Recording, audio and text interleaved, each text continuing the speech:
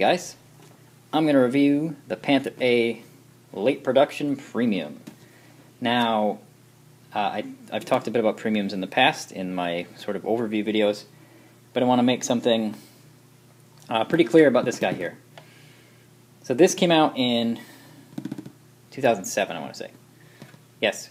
So 6358, which is this, is essentially this old kit 6168 from 2002. Now that's not a lot of time between them, 2002 and 2007. It's like 5 years. That doesn't seem like a lot to me anyway. They are, for the most part, the exact same, except for on the premiums, the D and the A, they upgraded the suspension so that instead of molded on torsion bars in the lower hull, you had separate swing arms. And then, for the premiums anyway, they had metal barrels, and you'll have Schertzen and stuff.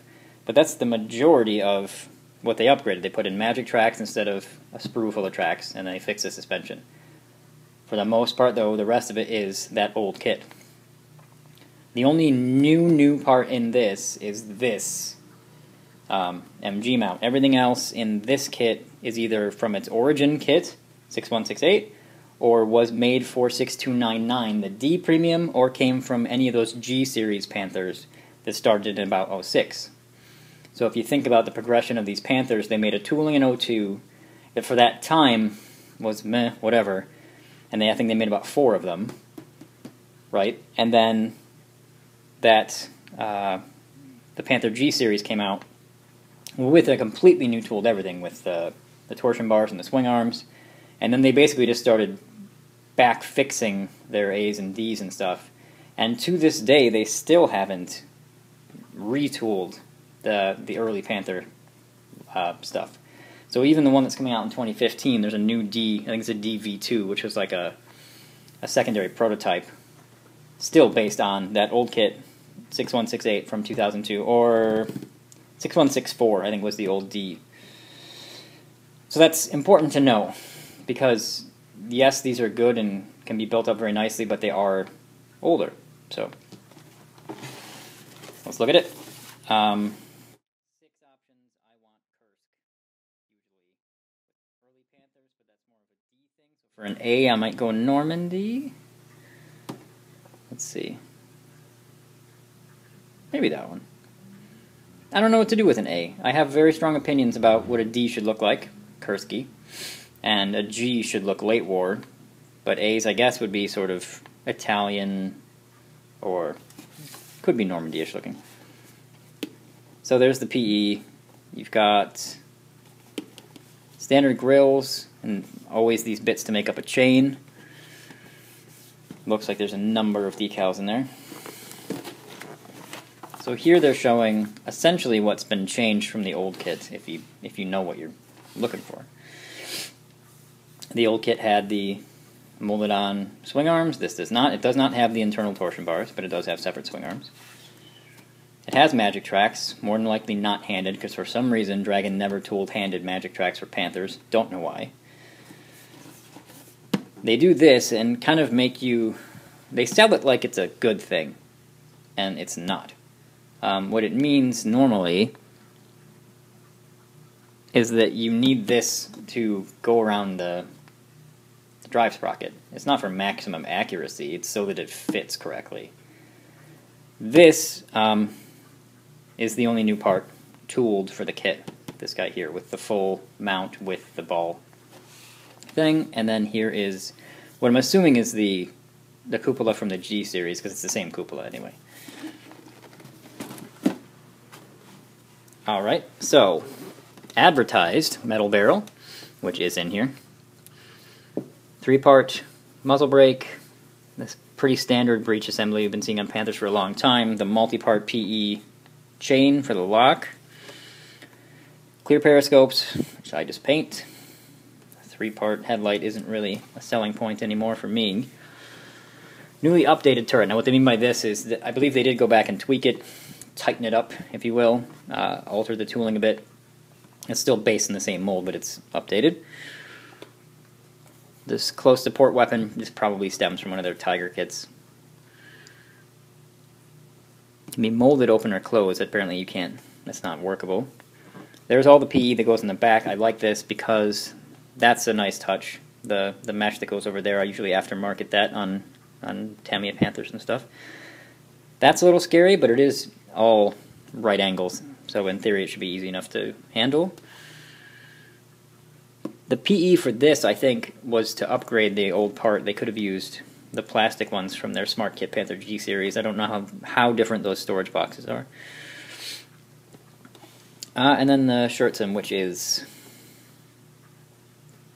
very cool that it's in scale like that. So looking at the instructions, here is kind of what I'm talking about with, this is a Panther G sprue with its torsion bars and swing arms, but they're not used. So it's from the more modern tooling of it. And then the rest of this stuff where you see blue, I'm going to assume is the older sprues that have been updated with other parts, possibly, but average amount not used PE looks pretty intense. So with these premium Panthers, you get these old school color instructions, which are universally hated as far as I know. Sometimes it's nice because it's a little more crisp, the view of what it should look like when it's on there, but it's not a very good diagram. So here is the swing arms, which are just the arms, which will be separate. The wheels will be relatively simple, 2-piece or 1-piece, I'm guessing, assemblies, 4-part idler. And then I'm not sure if there's an option for a different sprocket cap like that. And the final drive housings.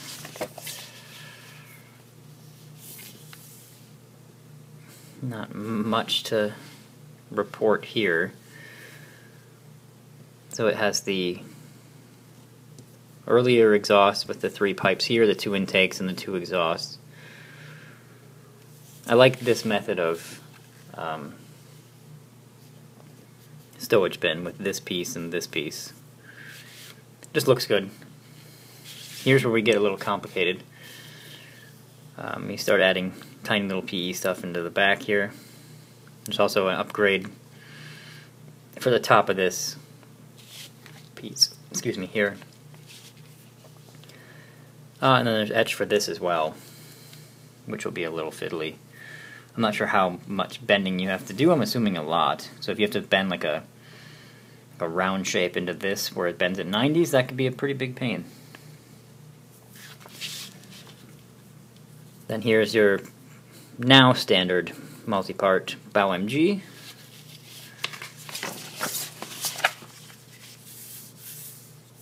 Lots of little plastic bits going on the deck, which is fine.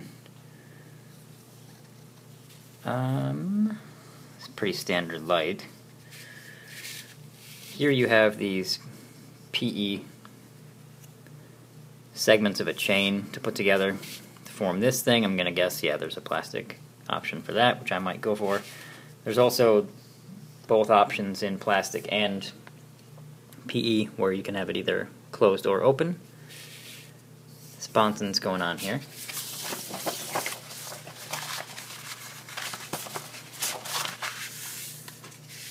So this has always been intimidating to me, but I still think it can be done. The PE extra track holders. But the problem with premiums, at least I see it as a problem for me, and there is an option, excellent. I think. Yep. So here's your plastic tools, which will be from the old tooling. And then here's what they expect you to do, because it's premium. So all PE clamps, all one of those tiny sprues with just tools without clamps on them.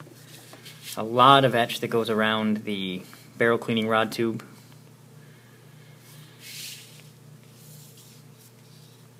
Yeah, more clamps on the other side. That part doesn't look fun to me.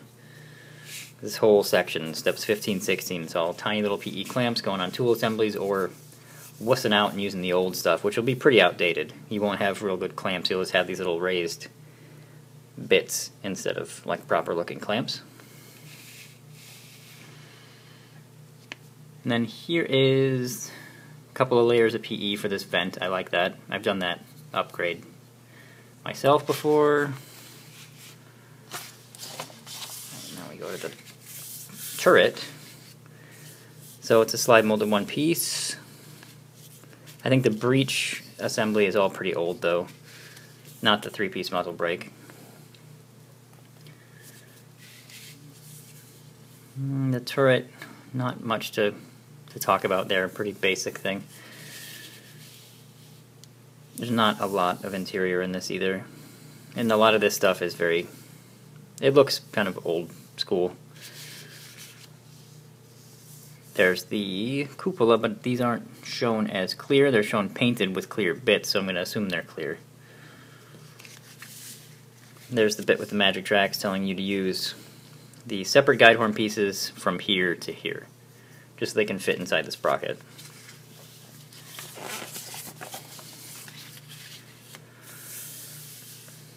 So there, when you cut some little bits off the fenders, it's weird that it's weathered right here.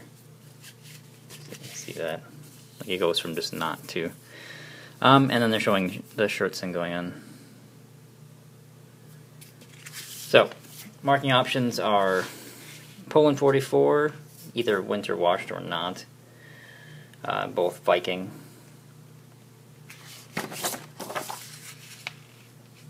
As is this one. Grossdeutschland, and then Italy and Totenkopf. I don't know. But it's a lot of options, a lot of decals,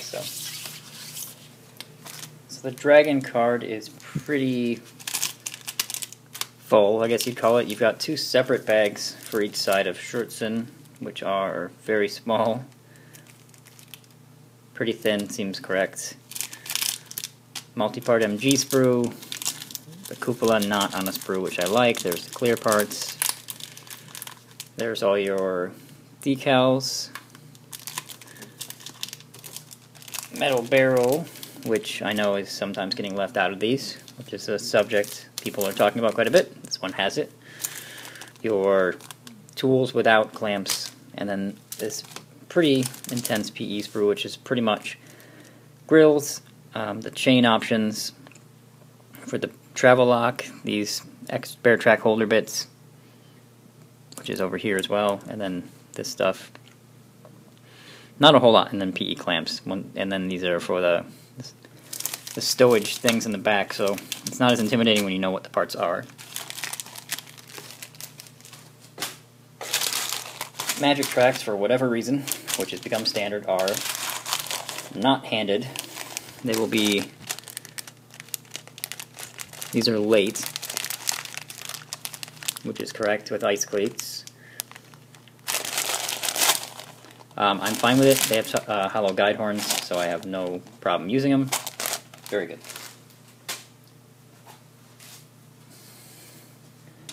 First sprue, which I can't even get in shot. There we go. This is huge. This is actually, they don't make sprues this big anymore, I don't think. Normally these days you get the upper hull and the turret in by themselves in little bags, so, and that hasn't been changed. This is an updated kit, but they still kept that sort of style of thing. So, see how close I can get to this. This is something that annoys me. These connection points on the hull, I suck at cleaning them up, so there's usually like a little marring. Because to get that plane correct without losing any surface detail is difficult. Apart from that, the deck looks pretty good. I may have left this antenna mounting is separate, or this is separate. I'm not sure why those are molded on.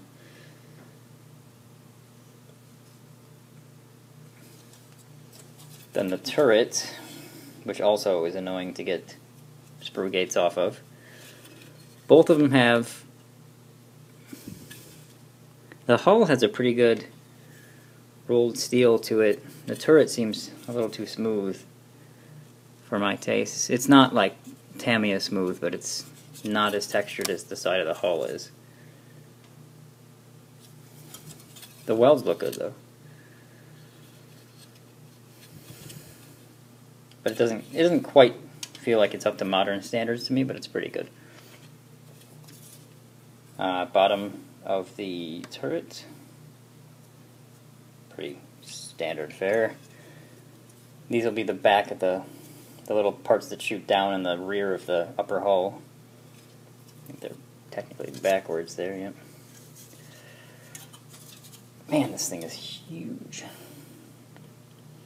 So, rear plate also looks pretty plain, and it's got some of these old school raised markings right here for mounting stuff. I don't really like that. I'm not sure that all this is used either. Here you've got the plastic travel lock stuff and what looks honestly like an older style jack. And then your stowage boxes, which look pretty good. And there's the other piece of them right there.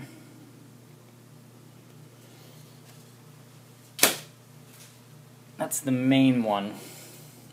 Here is one of many, not many, one of a few, Panther G sprues. So this is going to, and I was a little wrong on that, so the breech dates from the 06 Panther G tooling.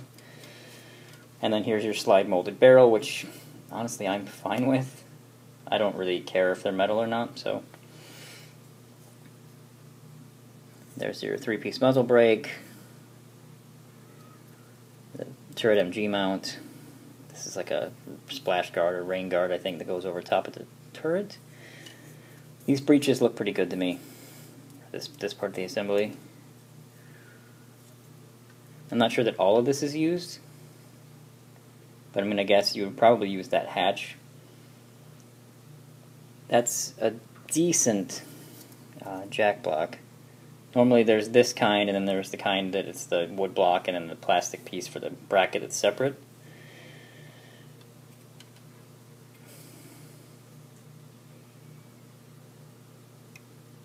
There's the close defense weapon thing.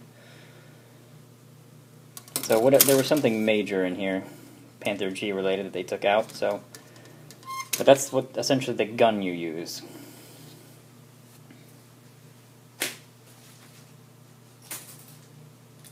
Then you've got 4, I believe, of these. Now that's a little weird. So, at least it confused me at first. So here is the Panther G suspension system, including its separate bits for, where's the words? There are different types of torsion bars and swing arms for steel wheel versus standard, so those say steel, these don't. You don't use these at all, and that kind of confused me when I first looked in here. What you use is these.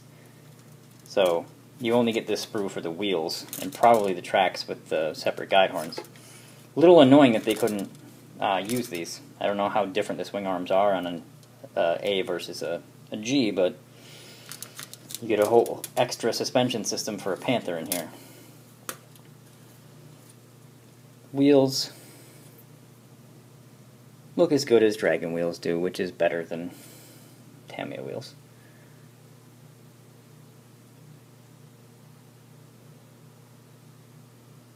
There's some bump stops as well. I'm not sure if we use those. I think not. I'm not sure. But you get a bunch of these because Panthers have nearly as many wheels as Tigers.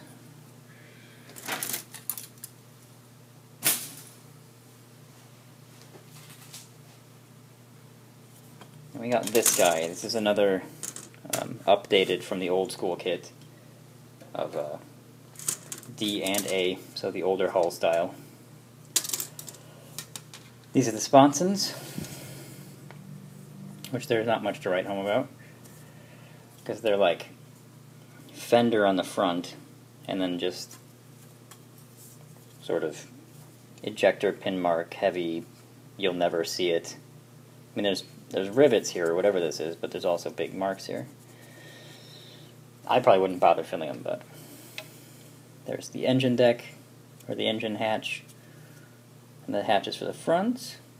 But you can even see just by the style of molding, this is sort of older.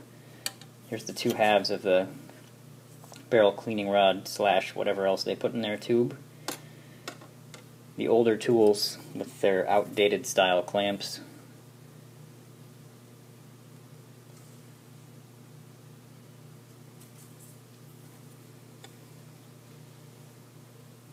That jack block. I think is more correct for an A. So that one I showed before, I think is just a G jack block, and then these are the racks for the tools. A couple of grab handles, nothing terribly special. I think these are the hangers for the shirts on the. It's cool. But yeah, everything looks fine, and it may be slightly retooled, but this is an older sprue from about 2002 as well. As I think this guy is. So this we won't be using because this is a Panther D's front plate, or glacis. So that's the mailbox flap for the MG, which A's don't have, D's do. Let's see. That looks like the thing that you tow things from on the rear. Real technical terms today. Another rear plate. Not quite sure what these two are.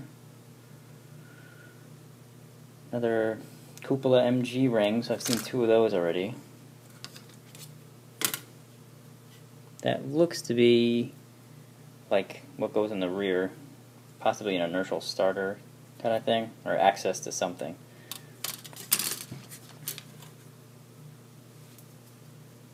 Everything on here looks fine, but again, a little bit older style. And we got two of these. Now this is the original gun, so you can see it's a proper 2 halves of a barrel. Don't want to use that type thing. You have the plastic bits for the vent, whatever. Fans in the back. You've got the vortex style on the left and the straight one on the right. There's the plastic option for the spare track hangers, which is close to the way that Tamiya does it, without any holes. Basically just glue the tracks to it. No pins to hold them in. More spare track hangers, or sorry, struts and hangers. Here. Just the little bits, like the headlight, some exhaust, obviously the sprocket. Does have a separate piece for this, which is good. The idler. So we use a lot of this, and I don't know how updated it is from its original form, but just grateful we don't have to use that.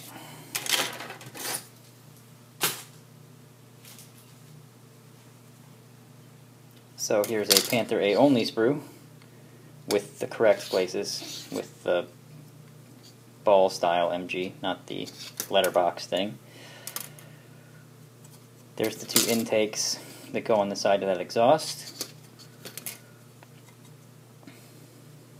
These I think are the covers for that other type of exhaust, like the D style exhaust, or early G, I'm not sure. Another jack, another plate. This one looks correct for Panthers, or at least that I'm familiar with on the A. Now here's one mantlet. I'm not sure if we use it though. Convoy lights. There's 2 mantlets in here. This texture on this one is pretty good.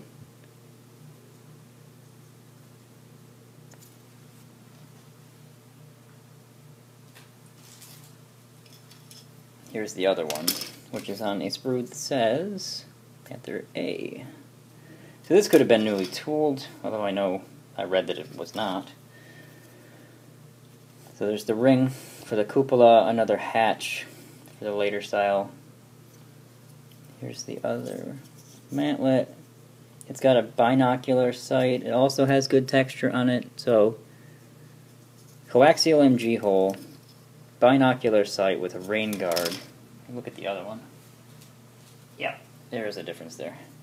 The other one has a monocular sight, so that is the primary difference there. They, quality-wise, sorry, I'm out of shot. They look pretty similar. I'm not sure which would be correct. I'm sure they'll tell us. And then we've got, oh, excellent. Maybe I won't. Well, I don't know how much this is used. These are tools with the clamps that I like, so good injection molded clamps. These don't look like Panther tools, so the Panther uses a much smaller axe and doesn't use this mount for the shovel, so I think these are just extra, which also is awesome because I can upgrade some other Tamiya kit or something. Now here's the suspension we do use. So that's why I was initially confused. There's two of these. And when I looked through it and I saw all those torsion bars and swing arms, I'm like, oh sweet, it does have the workable ones. Not so. You do only use those wheels, and here's the swing arms you use. But the initial version of this kit, that before it was a premium, they had molded on swing arms like the old 70s kits. So I'm not complaining. I'm good with this. I don't like making suspensions workable anyway. But I know a lot of guys do, so. Now on here as well, we've got bump stops, idler, arm, and then just some other teeny little bits I can't quite identify.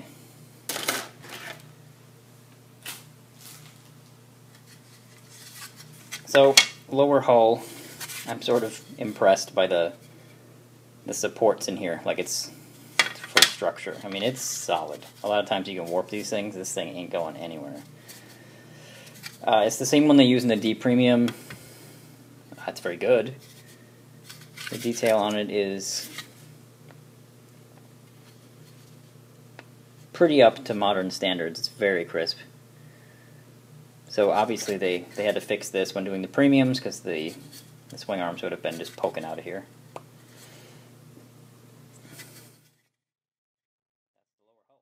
Overall, I like this idea, the premiums, because the 2002 toolings of the A and the D would have been annoying. And I think from the kits of that era that I've built, there can be some fit, not necessarily issues, but the plastic can be a little wonky on the, even the Yog Tiger I did from 2005, the suspension didn't fit terribly well, and this at least updated it enough where it's good enough for me. The only other game in town for an A anyways that I can even find is this, which is the first armor model I ever built, which was a Tamiya kit from the mid-70s. This is brush painted, and actually I never even finished, but so, you know, Panthers were my favorite when I started getting into armor, and I even actually got this kit to sort of do justice to what I wanted this one to be, and it never was. And apart from this ancient A, I mean, there's just really no other game in town. So, you know, I really like the premiums. The PE stuff you're dealing with can be a little extreme, and these I think it's about mid-range. With things like the Ferdinand and the Nashorn in premium form, there's some like unnecessary PE. This just seems to be where it needs to be. You can, I think, choose to do the clamps, but you'll have dumbed down detail if you don't. This has to be PE, but it's not too bad. I think it's a very good kit. I think I probably got it for like 40. I don't know how available it is anymore. I know that they're putting out another D in 2015, but I think it's another like retooled premium style. It won't have metal stuff in it, but so keep an eye out for that. They haven't done a proper retooling or new tooling of the A or the D ever, not since '02. So thanks, guys.